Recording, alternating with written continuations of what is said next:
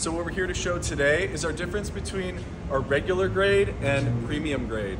You're going to see these different grades throughout our inventory as you look. They're differentiated by different SKUs. And the one thing you'll notice first is the difference in price. So we like to offer different price ranges within a species. And the big difference you're going to see here in this example in walnut burl is the concentration of burl or cluster. And sometimes there's a little less symmetry in the regular grade, meaning the tiles don't exactly match up. Still beautiful and great for your application if that's what you're looking for.